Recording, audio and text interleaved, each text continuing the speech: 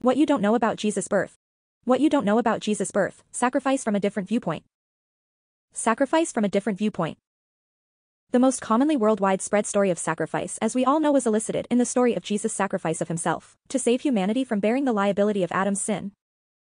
Regardless of the wrongful theme of the story that a person, the claimed Son of God, bears the sin of another, revealing the oppression and cruelty of a God to let his only Son suffer that much for a sin that he did not commit, I think we need to go into the meaning of sacrifice in depth. A great story of sacrifice. This story I am going to relate goes around the incentive for sacrifice. It is a story of a great prophet who has had a great mention: the Bible, the Gospel, and the Quran. He was the father of two great prophets. He is Prophet Abraham. Prophet Abraham has been a very obedient servant to God. He believed in him alone. He challenged his father, people, even the chief of his tribe, because he believed. Abraham had two sons, Isaac, and Ishmael. They both were good pious prophets who also called their people to do believe in God, but only one of them is the hero of this story. When Ishmael has become a bright young man, Abraham had a vision that he is slaughtering his son. He saw it for 3 consecutive days, the thing that made him quite certain that it is a revelation from Allah, the creator of heavens and earth, carrying an order for him to do so. It is very surprising that a person accepts such an order and hastens to execute it, even if he was a prophet, because, after all, he is a human and a father who loves his son very much. But what is really astonishing is the submissiveness and obedience of this young man to his father, a young man who has not yet tasted the pleasures of life, who has a future waiting for him to build. That scene is best described in Allah's saying, "So we gave him the good tidings of a forbearing youth," Quran.com 37:101. Then when he, his son, reached the age of endeavoring with him, he said, "O my son, surely I see in a dream, literally, time of sleeping, that I should slay you. So, look, what do you see?" He said, "O my dear father, perform whatever you are commanded. You will soon find me, in case Allah, so he decides, among the patient." Quran.com 37:102. How cruel is that? One might wonder, what on earth is that religion that makes a father slay his son with his own hands? However, I am here asking you in exchange, what religion makes God let his only son to be crucified for a sin that he never committed? And here is my answer to your presumed question. The story did not have such a tragic end, for Allah has sent down a great ram to be sacrificed for Ismail in the very last minute when Ibrahim grabbed the knife, laid his son on his forehead, and was about to slay him. This is the real meaning of sacrifice. A father sacrifices his son to obey the commands of his Lord, and a pious son who submits to these commands as well. Allah says, "And when they had both submitted and he put him down upon his forehead," 103, "we called to him, O Abraham," 104, "You have fulfilled the vision. Indeed, we thus reward the doers of good." 105, "Indeed, this was the clear trial." 106, "And we ransomed him with a great sacrifice." 107, Quran.com 37. "O my Lord, grant me a pious child who will be a means of help for me and a substitute for me for my people in the wilderness." So I answered his supplication for him and gave him news which pleased him, when I gave him the good news of a child who would grow old and become forbearing. This child was Ishmael, peace be upon him. When Ishmael grew into a youth and reached working age, his father Abraham saw a dream. The dreams of prophets are a form of divine revelation, so Abraham said to his son, informing him of the meaning of this dream, "O my son, indeed, I saw in my sleep that I am slaughtering you. What is your opinion in the matter?" Ishmael replied to him saying, "O my father, do whatever Allah has commanded you to do in slaughtering me. You will find me one of those who are patient and content with the order of Allah." So when they submitted to Allah and obeyed him, Abraham laid his son down on his forehead, to carry out the order given to him to slaughter his son. I called out to Abraham while he was about to carry out the order of Allah to slaughter his son, saying, "O Abraham, you have fulfilled the dream you saw in your sleep by resolving to slaughter your son. Just as I rewarded you by freeing you of this great trial, I also reward those who do good by saving them from trials and difficulties." Indeed, this was a clear test which Abraham passed. And I set Ishmael free in exchange for a huge ram which was to be slaughtered instead of him. I preserved good praise for Abraham to remain among the following nations, as a commemoration for Abraham from Allah, and a prayer to keep him safe from every harm and difficulty. Just as I requited Abraham with this reward for his obedience, I also reward those who do good. Indeed, Abraham was one of my believing servants who fulfilled the demands of his servitude to me. And I gave him glad tidings of another son who would become a prophet and a pious servant. He was Isaac. It was another reward for his obedience to Allah by resolving to slaughter his only son, Ishmael. And I showered upon him and his son Isaac my special blessings and gave them both many bounties, from which one was an increase in offspring. There were those in their progeny who did good by obeying their Lord, and those who clearly wronged themselves by disbelief and committing sins. As Safat, 100-113. To surprise you even more, did you know that this sacrifice story exists in the Bible? All thought is distorted in the Bible, but it was after all mentioned. In King James Version, in Genesis 22 the following was stated. And it came to pass after these things, that God did tempt Abraham, and said unto him, Abraham, and he said, Behold, here I am. And he said, Take now thy son, thine only son Isaac, whom thou lovest, and get thee into the land of Moriah. And offer him there for a burnt offering upon one of the mountains which I will tell thee of. And Abraham rose up early in the morning, and saddled his ass, and took 2 of his young men with him, and Isaac his son, and clave the wood for the burnt offering, and rose up. And went unto the place of which God had told him. Then on the 3rd day Abraham lifted up his eyes, and saw the place afar off. And Abraham said unto his young men, Abide ye here with the ass, and I and the lad will go yonder and worship, and come again to you. And Abraham took the wood of the burnt offering, and laid it upon Isaac his son, and he took the fire in his hand, and a knife, and they went both of them together. And Isaac spake unto Abraham his father, and said, My father, and he said, Here am I, my son. And he said, Behold the fire and the wood, but where is the lamb for a burnt offering? And Abraham said, My son, God will provide himself a lamb for a burnt offering. So they went both of them together. And they came to the place which God had told him of, and Abraham built an altar there, and laid the wood in order, and bound Isaac his son, and laid him on the altar upon the wood. And Abraham stretched forth his hand, and took the knife to slay his son. And the angel of the Lord called unto him out of heaven, and said, Abraham, Abraham, and he said, Here am I. And he said, Lay not thine hand upon the lad, neither do thou anything unto him. For now I know that thou fearest God, seeing thou hast not withheld thy son, thine only son, from me. And Abraham lifted up his eyes, and looked, and behold behind him a ram caught in a thicket by his horns. And Abraham went and took the ram, and offered him up for a burnt offering in the stead of his son. In honoring Ibrahim for obeying Allah's commands in this extremely difficult trial.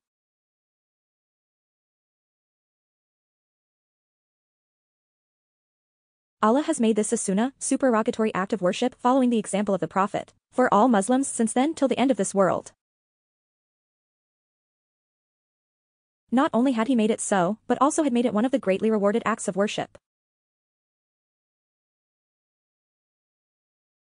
In Islam, the real sacrifice is represented in obeying the commands of your Lord, abandoning an evanescent lust, and enduring all hardships just to abide by the ordains prescribed by Allah, seeking his content and recompense. This is really what sacrifice is about: submissiveness, abandonment, and obedience to an all-wise and just deity.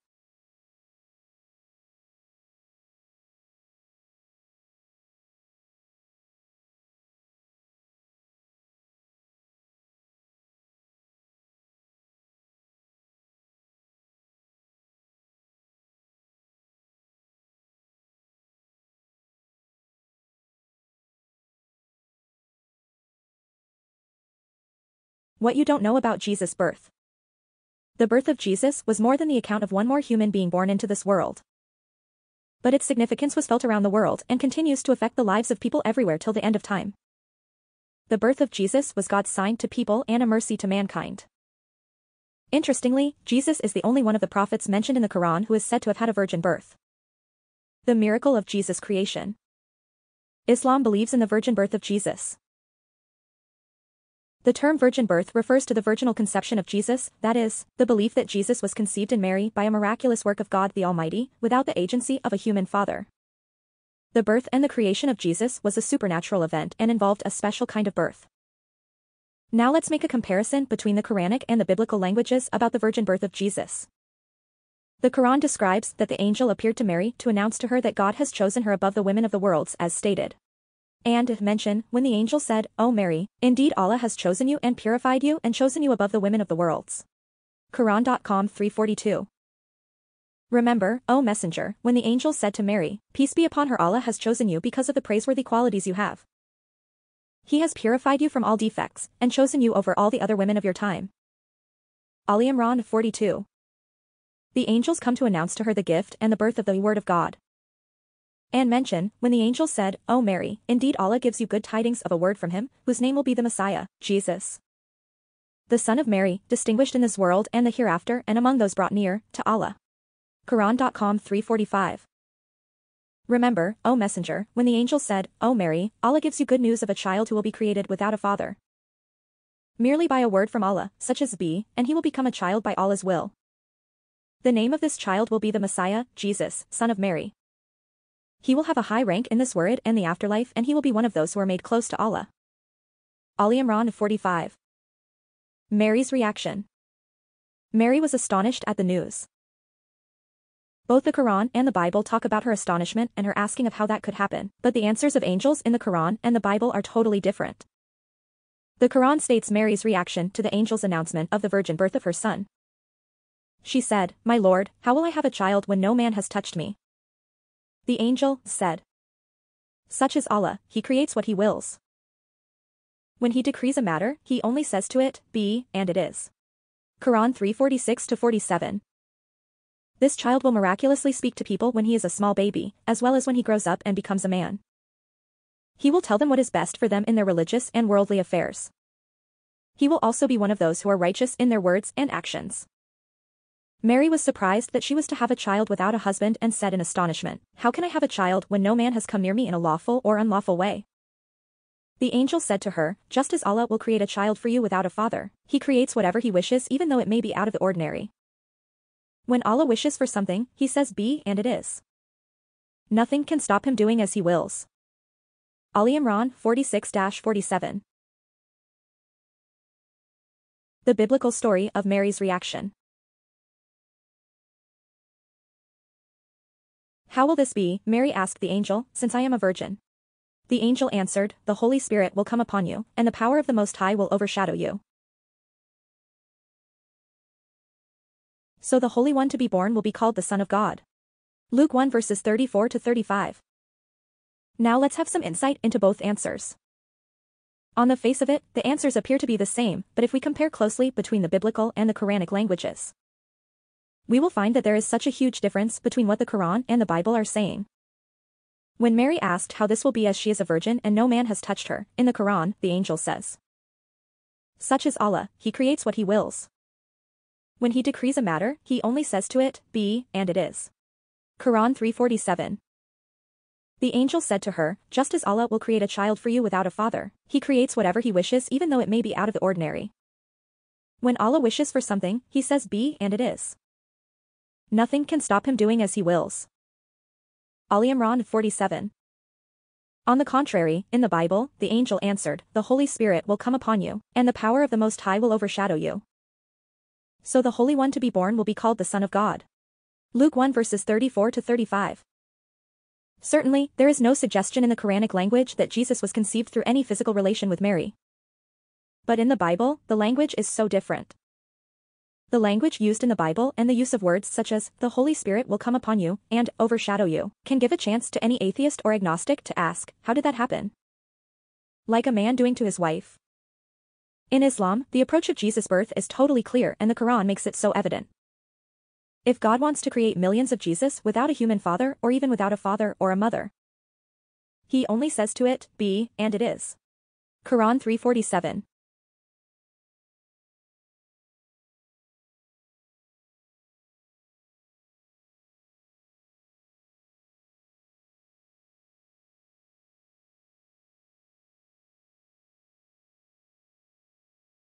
Adam, for example, also came miraculously from the hand of God. He had neither a father nor a mother, there was no conception. But Adam was not God or a son of God. So we see that there are differences between the person of Jesus and his birth as painted in the Quran and the Bible. But there are huge similarities too. Here are some examples. Both affirm that an angel visited Mary. Both indicate that Mary was chosen and purified among the women of the worlds. Both affirm the fact of the virgin birth of Jesus without a human father. The titles of the Christ in the Quran and those in the Bible are quite similar. Jesus is called in the Quran his word in Quran 4:171, meaning the word of God, a similar claim to Jesus describing himself. Truly, truly, I say to you, he who hears my word and believes him sent me, has eternal life, he does not come into judgment, but has passed from death to life. John 5 verse 24. Say, O messenger, to the Christians who received the gospel, do not overstep the limits in your religion and do not say anything but the truth about Allah in relation to Jesus. The Messiah, Jesus, son of Mary, is only Allah's messenger sent with the truth. He created him by his word which he sent with Gabriel to Mary, which was the word to be, and he became. It was a breath from Allah which Gabriel blew with Allah's instruction. So have faith in Allah and all his messengers without making a distinction between them. Do not say, the gods are three. Avoid saying this false statement and it will be better for you in this world and the afterlife. Allah is the only one God free of any partner or child. He is self-sufficient. The dominion of the heavens, the earth and whatever is in between the two is his. He is sufficient as a guardian to carry out the affairs of his creation. An-Nisa 171. Similarly, the Quran calls Jesus the servant of Allah, Quran 19:30. The servant of God was one of Jesus' favorite terms for himself, and he clearly taught that he was the person talked about in the Prophet Isaiah's servant songs written many centuries before.